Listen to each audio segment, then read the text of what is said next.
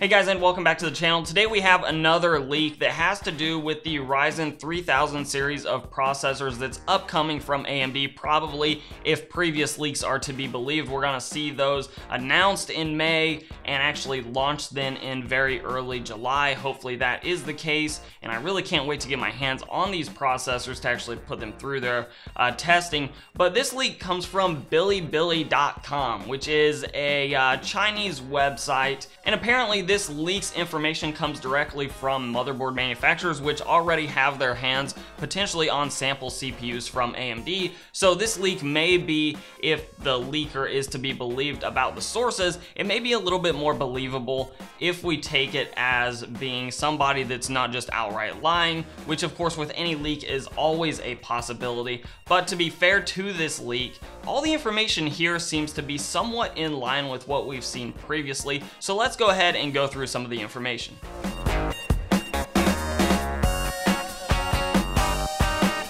Now, to dive into this article a little bit, keep in mind this is Google translating a website, so if something sounds a little strange or you see a word that you might just not recognize whatsoever, it's probably because Google's not translating it completely accurately like somebody that actually speaks the language could translate it. This is, translated by an algorithm. So let's take a look at some of the information, some of the highlights here, and then we can kind of come back for some wrap up. The first noteworthy information that comes in this article comes when it talks about the B550 platform. Now, of course, that's going to be the successor to the B450, and then, of course, even further back, the B350 platform. And it looks like the B550 may not have PCIe 4.0 support. If that's going to be important to you, then maybe that'll push you towards the X570 chipset. But to be frank, I don't really know that we're going to see a big benefit at the gamer level or general consumer level for PCIe 4.0 versus 3.0. So I don't think that's going to be a game changer for people. I don't think that's going to be the thing that pushes a lot of people towards X570 in the first place, but it is something to be aware of nonetheless. Now, one of the words that I mentioned that you might not recognize is this RUILONG, which I believe from context around the article is actually meaning Ryzen. So we're going to read that to mean Ryzen.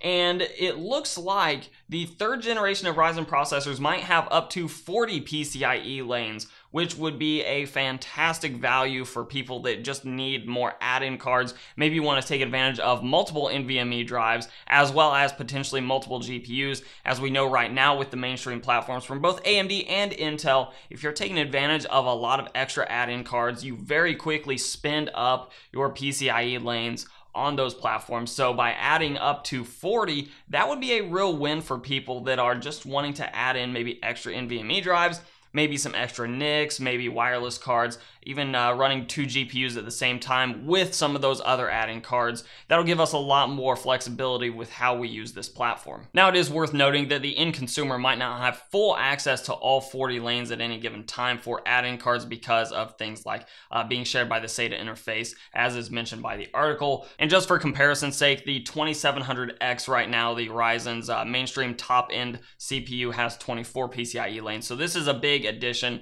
to the CPUs if this is actually what we see. We did get some performance numbers out of this leak, which according to the author, we have IPC going up by about 15% over the second generation of Ryzen processors, and we're likely to see clock speeds up in the 4.5 gigahertz range. So once you add on the extra clock speed that we're going to see with these processors and the 15% of IPC gain, we're actually going to be seeing a significant single-threaded performance jump. And then that's not even taking into account the potential of having 16 cores and 32 threads on the mainstream platform, though obviously it's going to be an expensive chip.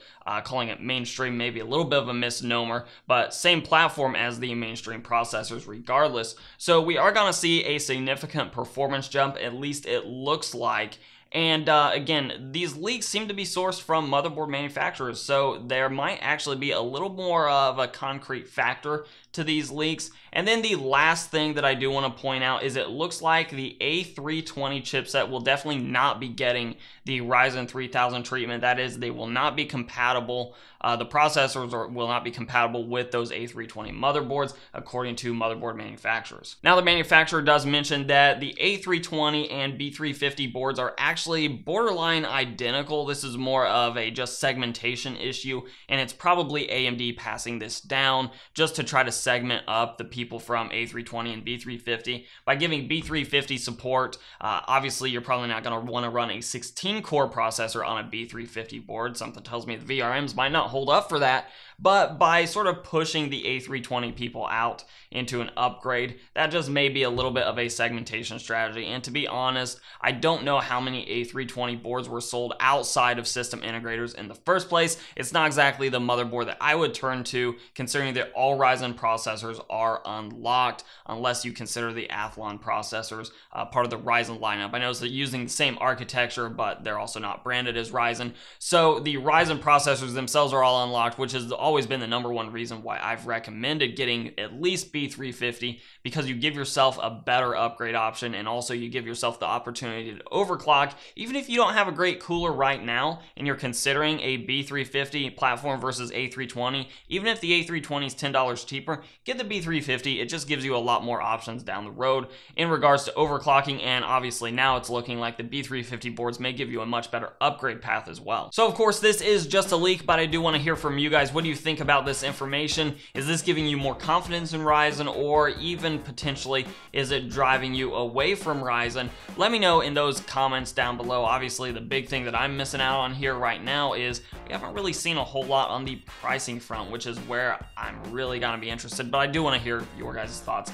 down below. And of course, if you like this video and you want to see more like it, give this video a like, share, subscribe, and comment. All those things help out a lot. You can follow me on Instagram and on Twitter at Hoosier Hardware. And as always, I'll let YouTube queue up a couple more videos from my channel for you to watch. I'm Shane with Hoosier Hardware, and I'll see you guys in the next video.